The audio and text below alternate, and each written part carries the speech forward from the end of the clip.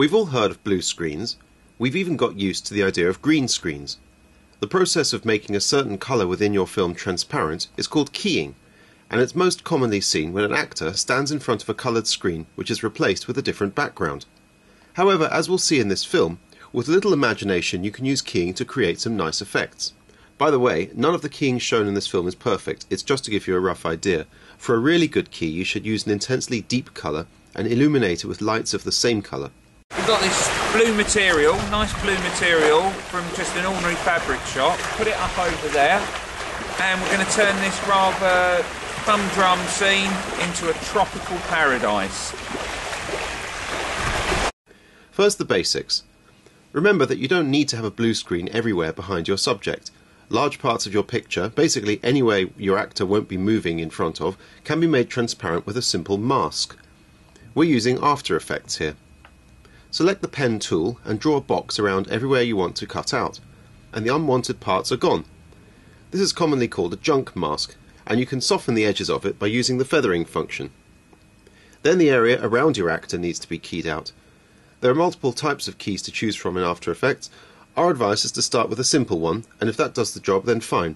If not, work your way up to some of the complex ones like the colour difference key, which is very powerful but an absolute bitch to configure.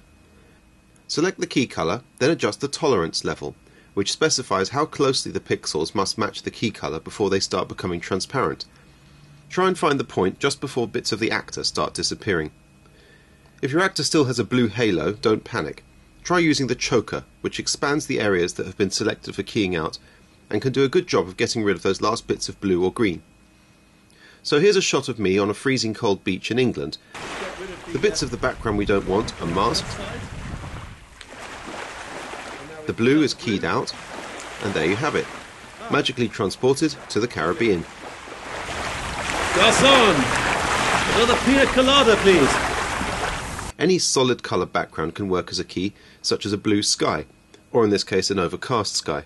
Just remember, as long as the background is a different colour to the actor, you can key it out. This is the life, isn't it? Sun, sand, sea, palm trees,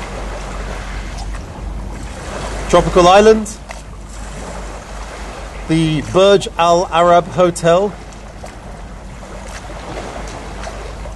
the bad guys hide out from the spy who loved me,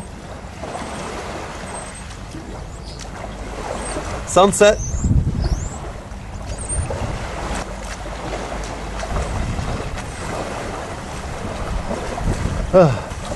fuck me! Now let's have some fun.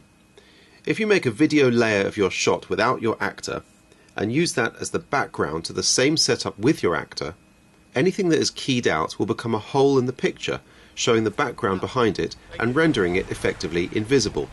Here's what happens when you key out a bright blue hooded top. There's nothing like being invisible on the beach. Thank you.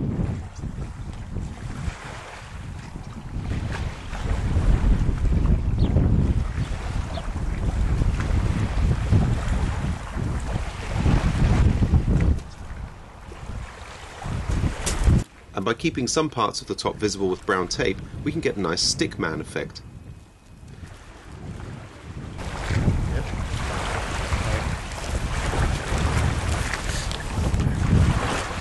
Yeah.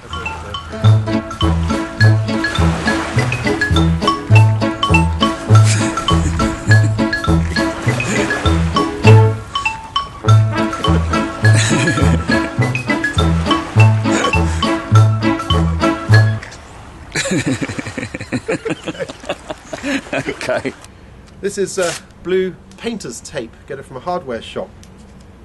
And what we do with that is we simply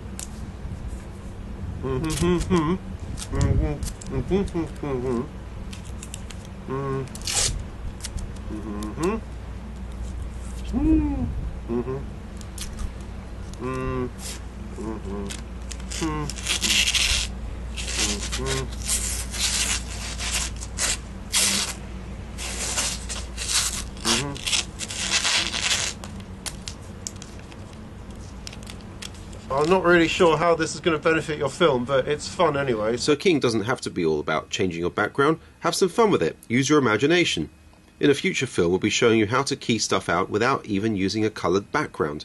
Sounds impossible? Well, it fucking nearly was.